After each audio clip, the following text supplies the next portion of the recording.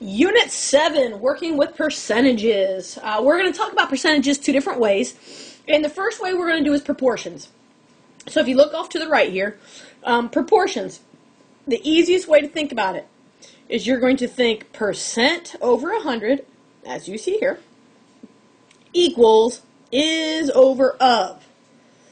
Now, I like to use is over of because, one, I think it kind of flows nicely and I can remember it pretty easily. And the second reason is because those are the main words you're going to see in these problems. Another way is you always want to think part over whole.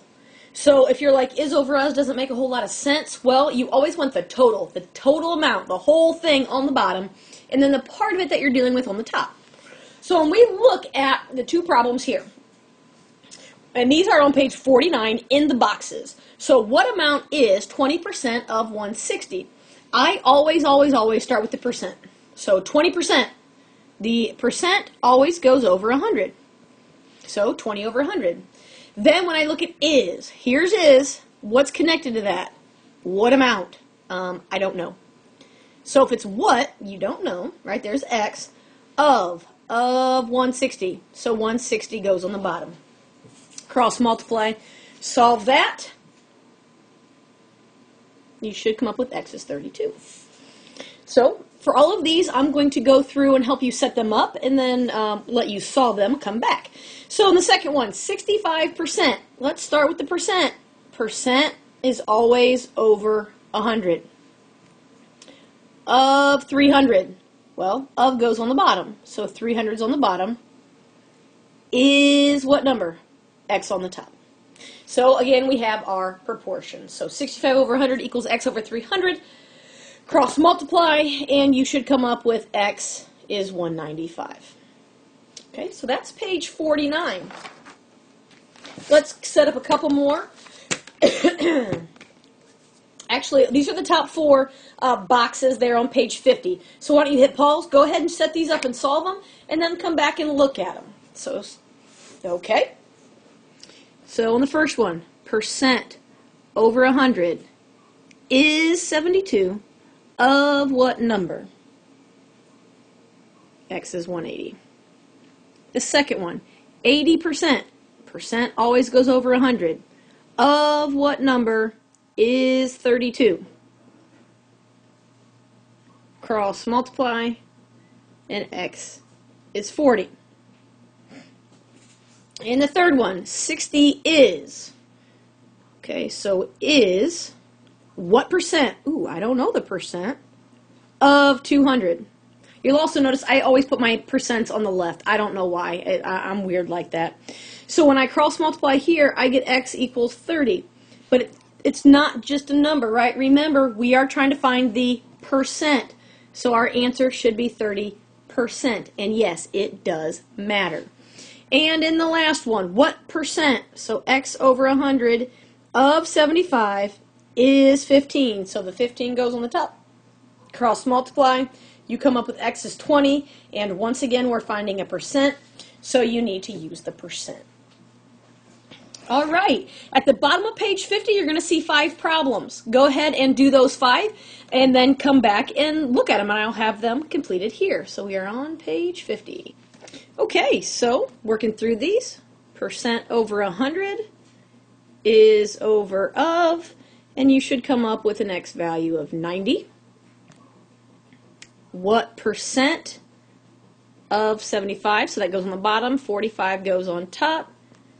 Come up with 60, and we're looking for the percent. So always make sure you keep track and you're paying attention when you need percents. Number 3, 20%. So that 20 goes over 100.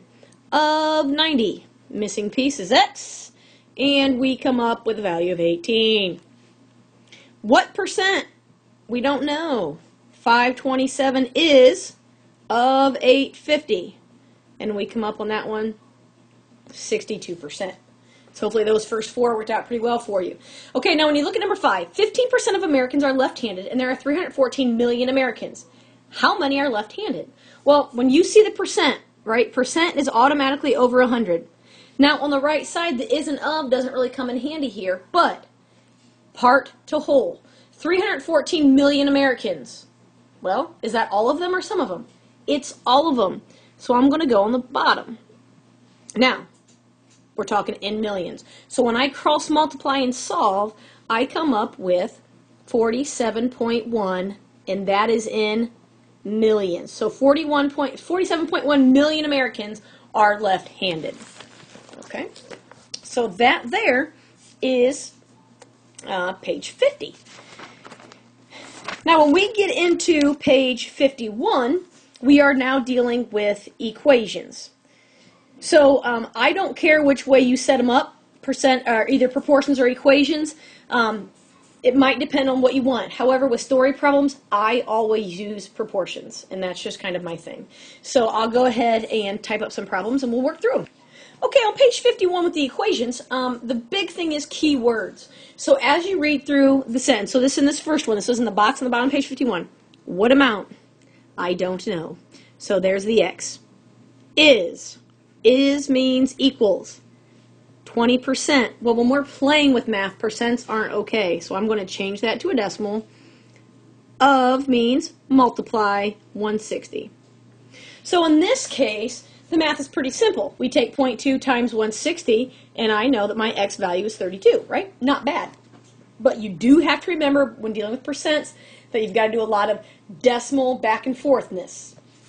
So let's look at the second one. 75%, 0.75 of 12. So multiply that by 12 is what number? So again, a pretty decently easy one. We take 0.75 times 12, and we get an X value of 9. Let's go to page 52. All right, so in the 4 in the box at the top. So I would go ahead and try to solve these and come back and see what you can do, and try to solve them with equations. So when you write them up, 105 is 70% of what number? Now to solve this one, right, we divide both sides by 0.7, and we get X equals 150.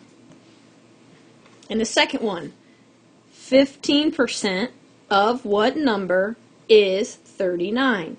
Again, we divide by the number in front of X, divide by 0.15, and we end up with X equals 260. All right, now the last two are a little bit different because we've got to find the percent. So 250 is what percent, I don't know, of 50. So X times 50. Again, we're dividing, right? Same process.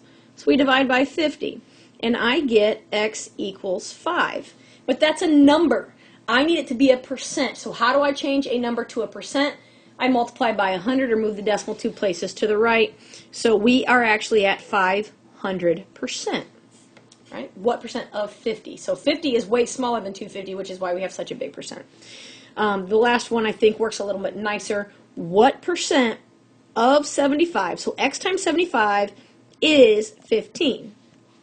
Well, again, we're going to divide by the number with X. So I get X equals 0.2. Well, let's change 2 places. So we end up with 20%.